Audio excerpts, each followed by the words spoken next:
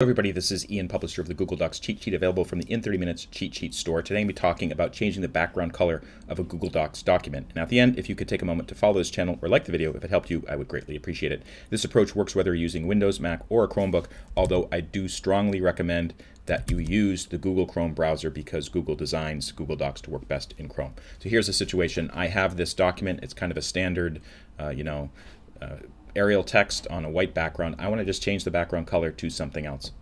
Here's how you do it. First of all, do not select any text, because if you do that, what I'm about to show you won't work. Instead, just put your cursor anywhere in the document, go to File, and scroll down until you can see, I can't see it here, Page Setup. And you'll notice in the very lower left corner of this little dialog, there's something called Page Color.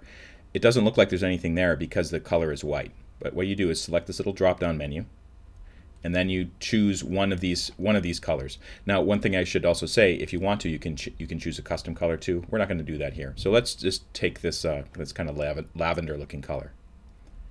It'll change here, and then you have to press OK. One thing you can also do, if you're going to use it all the time, you can set it as default. But let's just press OK. And you can see it changed the background color of the document.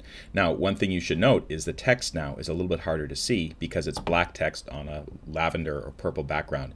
You can change that just by highlighting the text you want to make more visible and then changing the color of the text. So I highlighted this fourth sentence here. Go to the toolbar here where it says text color. It's an A with a black line under it. Select that, and then you could change it to something like white text. And you can see that pops out a little bit more. For more information on how to get the most out of Google Docs, check out the Google Docs cheat sheet, available from the In 30 Minutes cheat sheet store. This is Ian Lamont signing off. If this video helped, please take a moment to like it or follow me on YouTube. And thank you so much for watching.